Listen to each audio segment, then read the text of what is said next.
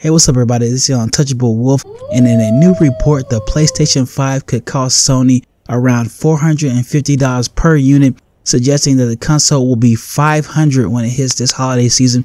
And this is really big because, as you know, when the PS4 came out, it only cost $400. So in 2013 when it came out. So this is really huge.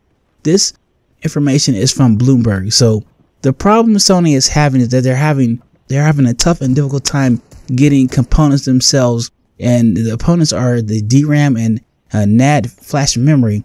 So they're very high demand by smartphone makers, so they're really having trouble getting these components. It's very tough for them. So Bloomberg notes that since the components are so very hard to get and the increase of the cost, this is going to put Sony into a difficult situation because they want to compete with the Xbox Series X. And we don't know the price for the Xbox Series X yet.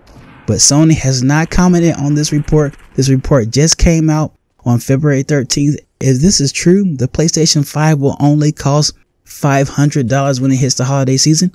I believe that Sony will get a lot of sales, and this is a really good price for the new system. Let me know your thoughts about this in the comment section down below. And if you're new to my channel, please subscribe right now for more gaming updates. And I really do appreciate support. Thanks for watching. Take care, and more Wolf videos will be coming soon. Later. Peace.